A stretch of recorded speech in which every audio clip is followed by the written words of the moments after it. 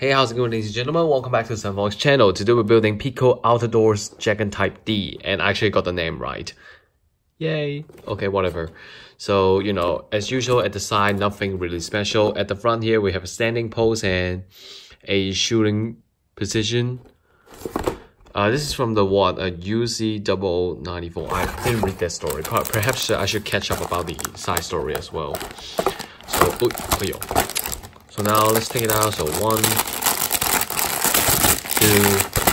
3, 3 packages with a Jegan Air Course type instruction manual and a extra piece here. We see that in the Cubilates as well. So, you know, just quickly flick through the Air Course type one. That's pretty much it. And color guide. Don't look at the color guide, the real color guide is here. And as you can see, we got bazookas, we got new rivals. And apparently we have a lot of parts we need to use. We have A part, B part, and C part we don't need to use. And this is the torso. Torso is different. Head is different as well. Shields. That's pretty much it.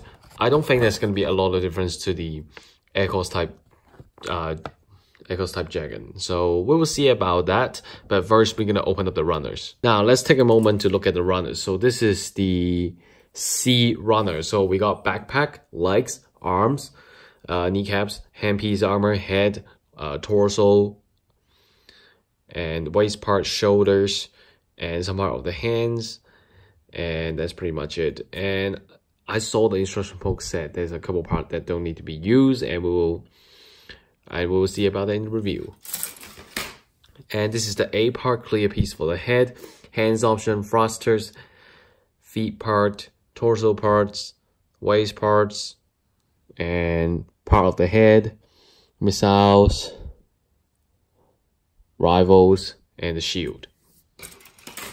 We got 2 D parts. This is for all the joints on the Jegan Type D, and as we can see some legs joint and feet joint and some arms joint as well, shoulders joint. In fact, that's E runner. We got bazookas, the new headpiece, and this 2 part. I'm not exactly sure which part is that. We got JW2 runner. This is another rifle for the Type D, and I think this is specifically made for this gunpla. This is the B runner. We got feet parts, the shield, backpack, torso, waist part, side skirt, and that's pretty much it. And then we have a large sticker. It's very less sticker, it's just a couple pieces of it, but it's a very large scale, so I assume it's not going to be very good. This is Beam Saber, and this is the polycaps, and that's basically it. Right, guys, we're gonna see you guys again in the review.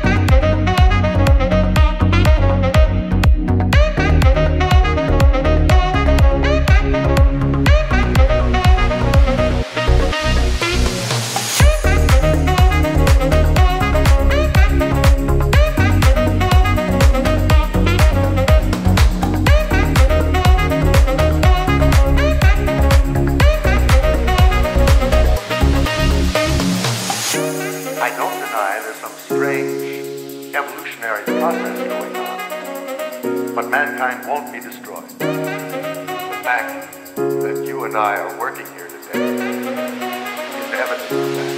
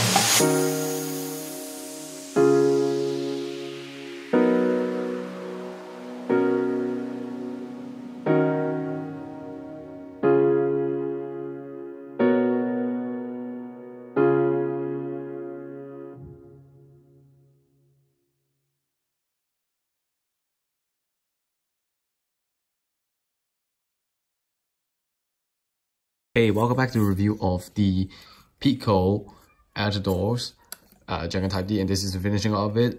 First of all, need to warn you before you know, if you want to buy any kind of Jegan kits in XG, you have to do a lot, and I mean a lot of recoloring, and I will talk about that.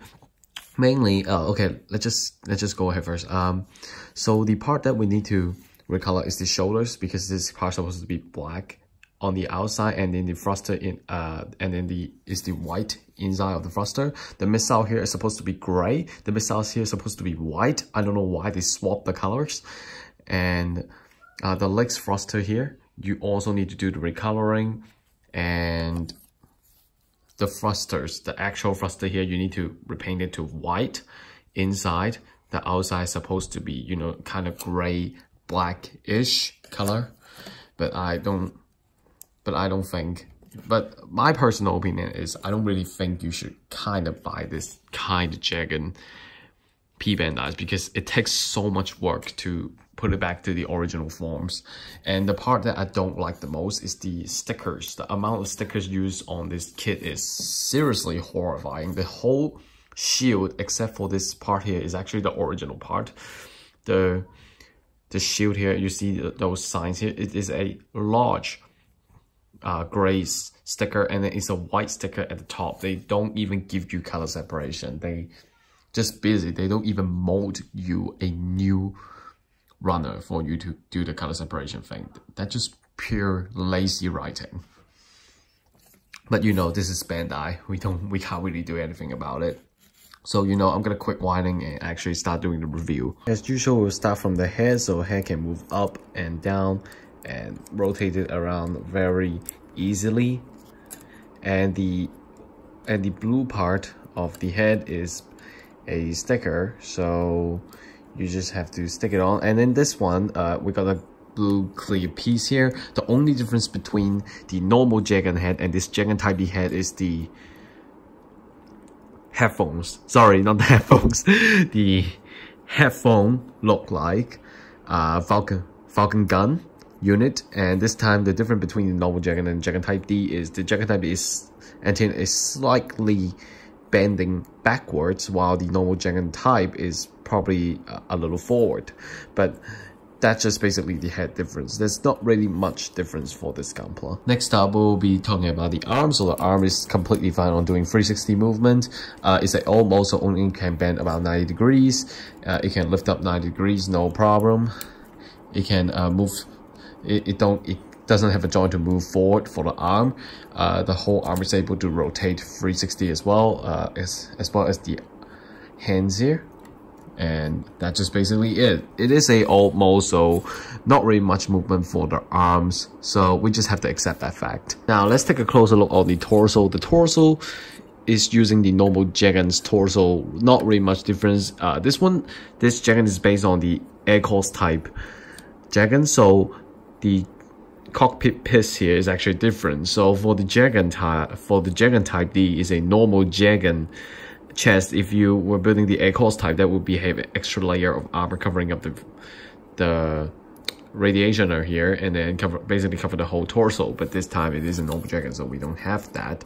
And on the other side, we have a sticker at the middle of the waist part, and I wish that wasn't a sticker, but apparently that sticker still works fine. So I assume I'm not going to be doing I'm not going to diss about it, because you know, usually Jegan variations Gunpla, they always got that lack of color separation. And then let's look at the side skirt. The side skirt, we got Beam Sabers here, and then we got missiles here. As I said, the missile head you have to repaint into white, and the side skirt is able to lift up a lot. But unfortunately, our legs part is a ball joint, so there's absolutely no way to kick at the side. You can kick to the front, there's no any interruption. You can kick to the back as well, because this don't even have a back skirt. And that basically the legs movement is extremely well, and there's a joint in the waist that you can move the Gunpla around. By the way, it can move side to side about 45 degrees, so that is very good. You can also move 45 degrees at the bottom waist as well.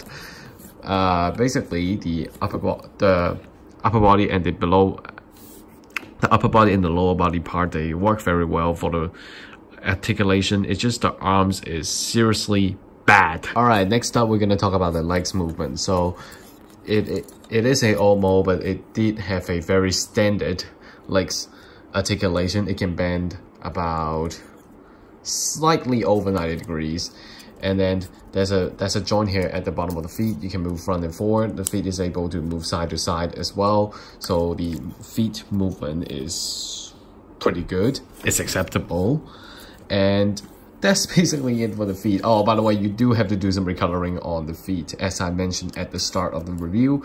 And let's look at the backpack. So the backpack is a very simple 3 thrusters, no color separation. You have to do it your own as well. And here we got the thrusters as well. You have to do the color separation your own as well. The thrusters is able to move probably around 120, 130 degrees. There's not really much to say about the backpack, because the backpack is just a normal Jegan backpack and it's nothing special. So that's just basically it. Now let's check out the accessories. So first one we got is a bazooka. This time it is better than the Eco's Type 1, because the Eco's Type 1 didn't give you this part of the color separation at the middle of the bazooka. This time they did give you that. It is a sticker, but it fits, okay? It fits, so it doesn't matter. So, and also you have to repaint the scope. The scope's supposed to be red, so good luck on repainting that. Secondly, we got 2 rivals, and they are exactly the same. It's just a very simple one, just left right connection, and then that's basically it. Nothing else to say about. One thing I have to say about, you have to repaint the scope yourself as well. The scope's supposed to be blue or green or something, I don't remember. Next up, we got a trigger hand, pair of them. The right arm one, we got a armor piece here, but the left arm, the hand armor piece, you need to share it with the original hand on the left arm. So I wish they give you a separate one, but apparently they're too lazy to remote one, so that's pretty much it. And also we got 2 different lengths of Beam Saber effect part. You can choose a long one or a short one. I didn't cut it off yet because I haven't shoot the photos yet, but the Beam Saber is at the side skirt, so if you want to pull it out, just feel free to do it. And that's pretty much it, because seriously, this Gunpla don't really have much to talk about. So this is the end of the review. Hope you guys enjoyed this. There's not much to talk about this Gunpla because they don't really have any kind of, you know, mind-blowing articulation or mind-blowing accessories. It's just a very simple Gunpla with, you know, guns, bazookas, beam sabers, and that's it.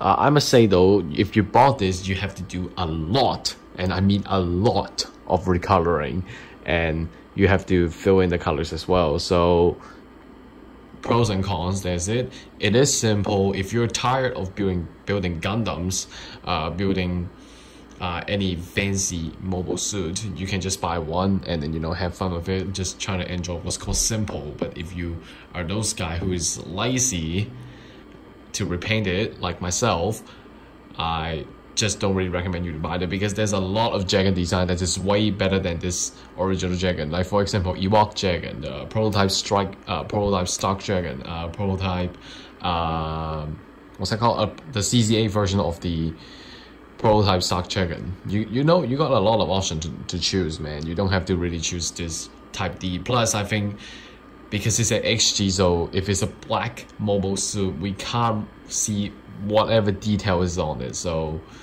you know, if you just want to buy Jegans, there's a lot of variation you can choose. You don't have to buy this Type D. I personally think Jegan Type A, B, C, D is all not worth it to buy. I personally would just suggest just buy some Jegan that have a absolutely obvious design change, because that's what Premium Bandai is for, right? We want to see some changes. So that's pretty much it. That's what I have to say. You don't really have to buy it unless you're a die-hard Jegan fans, then you can buy it. Well, anyways, this is the end of the review. Hope you guys enjoyed this video. Be sure to drop a like on my videos and subscribe to my channel as well. And I will see you next time in another Gobbler review. Goodbye!